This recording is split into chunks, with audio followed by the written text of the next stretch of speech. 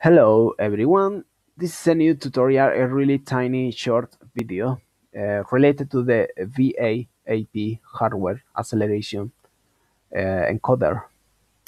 When you are doing your project on a video editor like OpenShot is really great. This is version 2.51 and you have always by default CPU. You should know that if you have the VA-API hardware acceleration enabled, you can or actually use your GPU acceleration. Unfortunately, in my case, I have a integrated Intel, but if you have an dedicated GPU, it would be much better.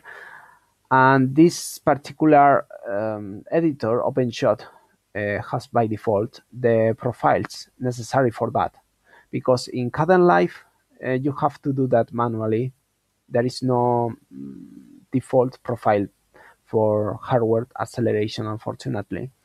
So in this case, you have this one available, and also you have to check in settings. Where is settings? Here, preference, and where is performance? Yeah, you have to enable a hardware decoder VA-APU, both, everything. And then you can actually this also related to the when you are using the editor. And then you have this one. In my case, my graphic card is only compatible with H.264.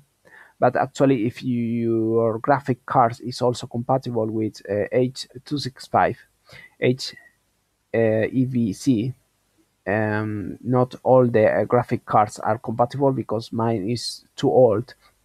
But yeah, in case you are doing a 4K project, yeah, definitely much better this one. But in my case, I'm always for the 264. And yeah, I have hardware acceleration for the encoding. It's quite fast, not the fastest because it's an integrated, but yeah. So bye guys.